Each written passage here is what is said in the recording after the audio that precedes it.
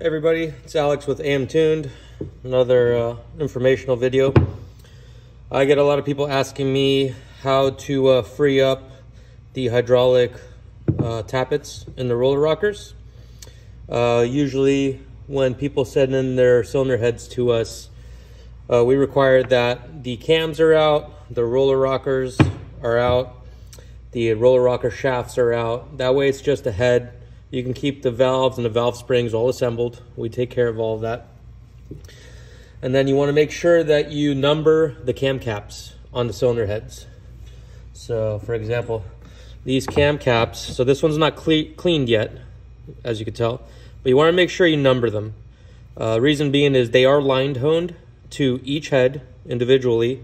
So if you mix them up or try putting them in different places, your clearances are going to be off, and a lot of things can happen. Your engine can eat itself pretty much, but usually what happens is people will see that the sprockets on the end of the cams, either the exhaust single sprocket or the adjustable mechanical adjuster, the bolts for those will actually back out.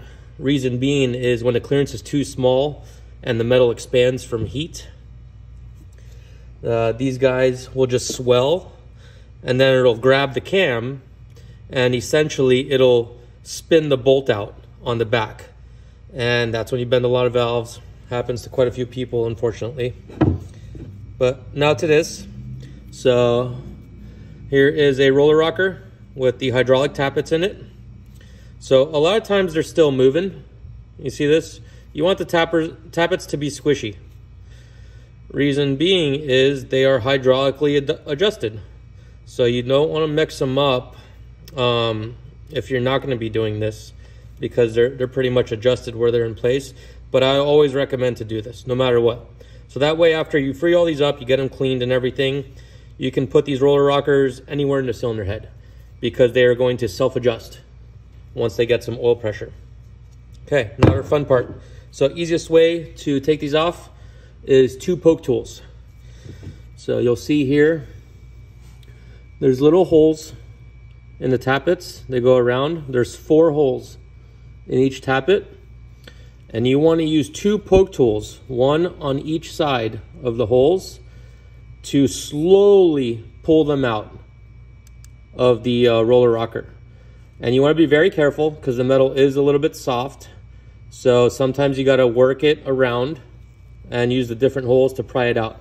But here's an example. Let's see how easy this one is.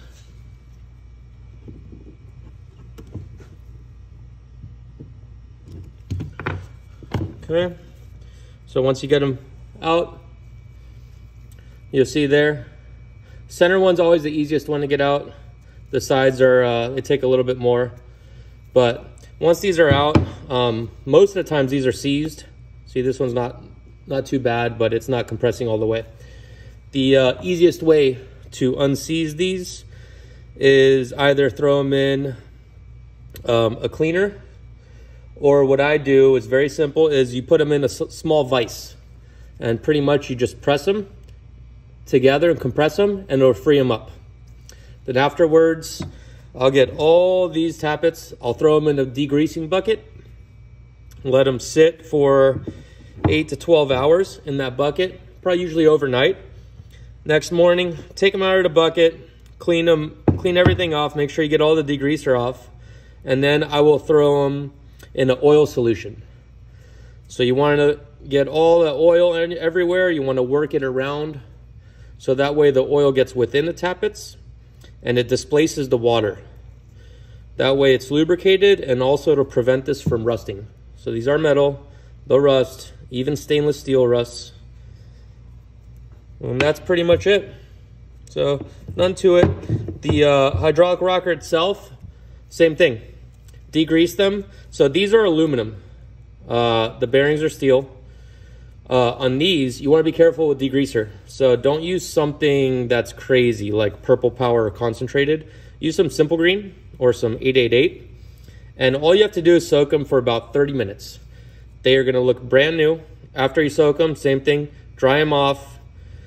Spray air. Get all the degreaser off. and then soak them in some oil to displace all the water, and so you get oil back in the bearings. Make sure you roll your bearings around, get oil in them. And then once you're all done with everything, it's very simple. Reassembly, clean hydraulic tappet, clean roller rocker. All you do is you push it back in, and you want to make sure that it seats at least until the roller rocker. So on the outsides, they'll actually push all the way in. Sometimes the center pushes in a little bit more. It's totally fine. They'll get self-adjusted once you start everything back up. And that way you have a nice, freed up hydraulic tappets, and your engine's not going to sound all crazy when you start it all up. And that's it. Hope that helps some people.